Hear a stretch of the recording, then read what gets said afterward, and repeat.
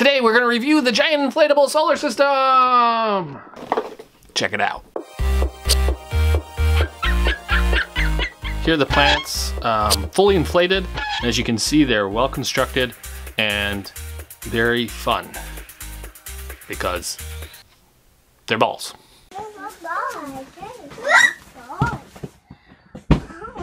Oh no!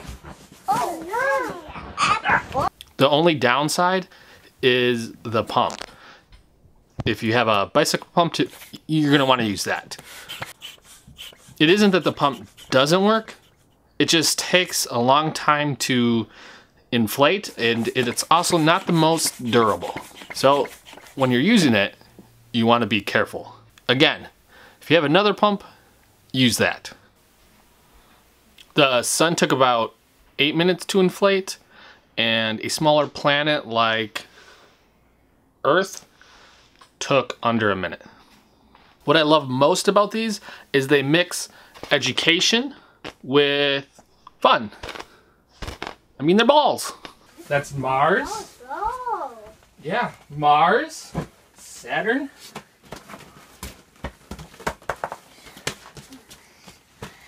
Here, this is Earth. Can you say Earth? Earth.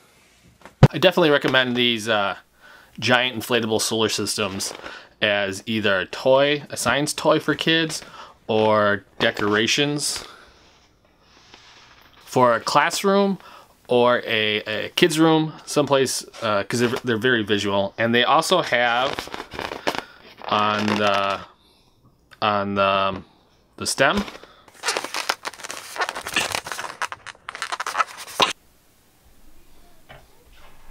little loops for hanging up your planets from the ceiling. If you found this review useful, give me a thumbs up, which is the like button below, or possibly over there. Maybe over there? I don't know.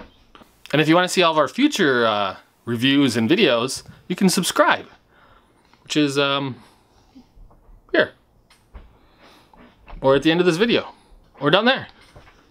And if you want to grab your very own giant inflatable universe, you can check down below. There is a link at the very top of the description. It should say giant inflatable universe. And if you follow that link, it'll take you directly to Amazon to order your very own. Yay! Until next time, stay nerdy. Oh no! Oh no! Watch. Ready? 1, 2. No, you can sit down. 1, 2, 3. Oh no! Alright.